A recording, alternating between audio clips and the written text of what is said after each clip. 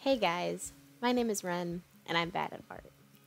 The video that I have today is not actually the video that I thought I would be uploading today, but that's okay. I've had a pretty busy week. I know I said already that I am essential personnel and that I'm having a pretty busy time, but that is still the case. Still essential personnel, still really busy.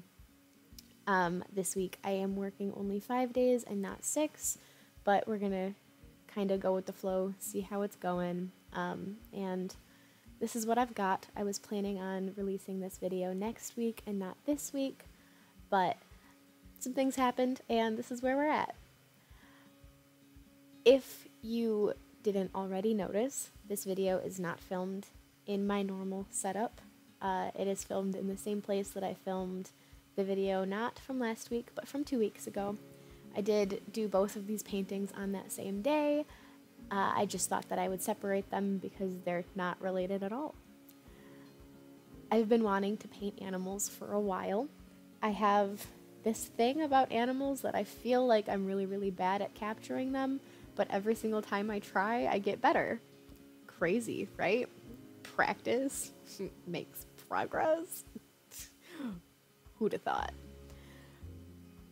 And not only do I get better every time I do it, I have a really fun time, and that's something that I'm not really willing to let myself not do, I guess.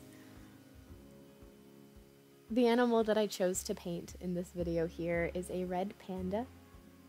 I think they are just super cute and shapely, and I thought that would be a good place to start. This is also the first time I've ever drawn a red panda. In addition to that, it is the first time that I've gone in and painted any animal using gouache. It is also the first time I've painted an animal using gouache with no line art. I've been experimenting a lot since that painting.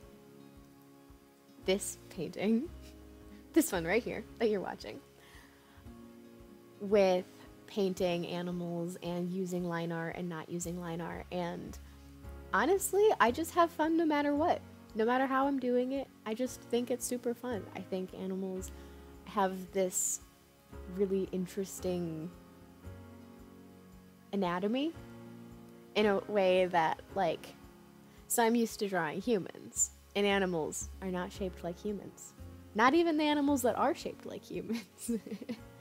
I also just find that you run the risk much less often of hitting that uncanny valley type area with animals, that, like, if you place something a little bit wrong on a human, sometimes it can just be like, ooh, why does that human look like that? But you place something a little wrong on an animal and they're like, aw, look him paw. And that's fair. That's valid. I did decide to keep this piece really simple, and there are a couple of reasons for that. The biggest one probably being my inexperience with the subject and also the medium, but I think it turned out really well. It sort of captured the feeling that I wanted it to have, and I'm pretty excited about that. After finishing the panda itself, I decided that it looked a little bit plain, so I added in a little background. I wanted to try something a little bit more abstract. I wanted to do something completely abstract, just shapes that sort of represented the things that were surrounding the red panda here, but I really quickly realized that I had no idea how to do that, so I started by doing this little color chunk behind it. I really liked, first of all, that I already had that paint on my palette, so it was really easy to grab. I am lazy. But I also really liked the contrast that the blue color had with the pinks and reds within the red panda. I also decided that I would try a little bit to get sort of that abstract feeling without pushing myself too far. Not that I don't think it's important to push yourself and experiment and test your own boundaries, just that I already had been doing a lot of boundary testing in the piece already.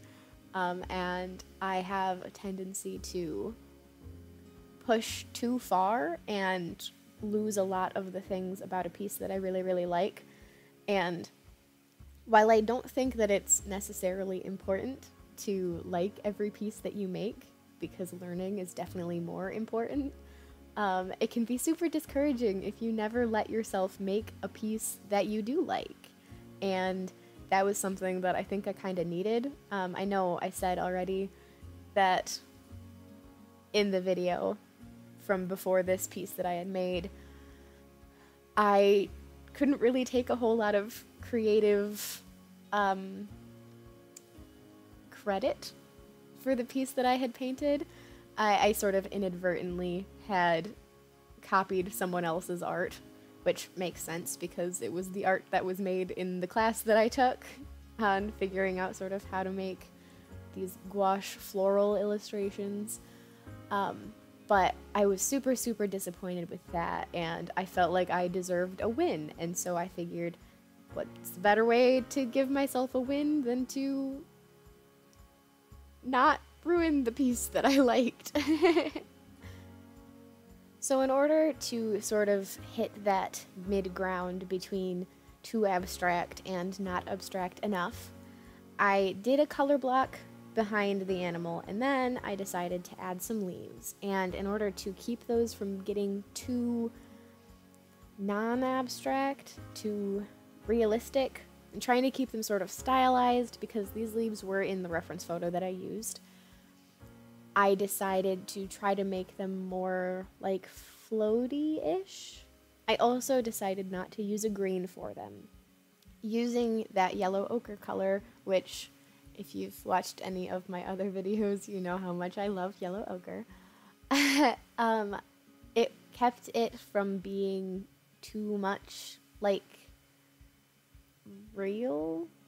It helped me stylize them. It kept me from being like, okay, leaves are green and leaves look like this, and this is what the photo looks like, and this is how I do that, and this is what I normally do. And it kept me really free and willing to experiment, which was something that, like I said, was very, very important to me here. So that worked out really, really well in my favor. After I got all of the color blocked in for the leaves, I grabbed my white pen and I added a little bit of a glint to the eye. I felt like that added a lot of dimension to the face on the panda. I noticed now that I said dimension weird, but I'm gonna leave it in because that's authentic. I also added some whiskers, and it actually did not work as well as I thought that it would. I kind of thought that because of the texture that the gouache had after it dried, which was a little chalky. My paints are not very good quality, so they were a little chalky, but just that matte finish with a little bit of a rough texture, I thought that would really grab the ink from the gel pen. I was wrong. Not the case. It was a little bit difficult to control, but it did end up doing the purpose that I intended it to have. And after that, of course, I grabbed my trusty Sharpie pen. My love, my favorite thing. It is honestly one of my favorite and most consistently used art supplies right now. I'm sure eventually I will move on to something bigger and better, perhaps something that I know for a fact is waterproof, maybe one of those fancy microns. But for now, what I have is my fine Sharpie pen. I was just going to add lines to the center of the hollow leaves that I had left to try to give a little bit more of like a texture to them, but I ended up outlining all of them and adding a couple more with no color and just the outline, and honestly, it looks so good. I am very aware of the fact that I say this in every single video, but I am so happy with what I was able to achieve. I feel like this piece gave me a much better understanding of gouache and how I like to use it, and that's really cool. Anyways, that's all I've got for you guys today. Thank you guys for hanging out with me and listening to me ramble and whatnot. I will see you all in the next one. Goodbye.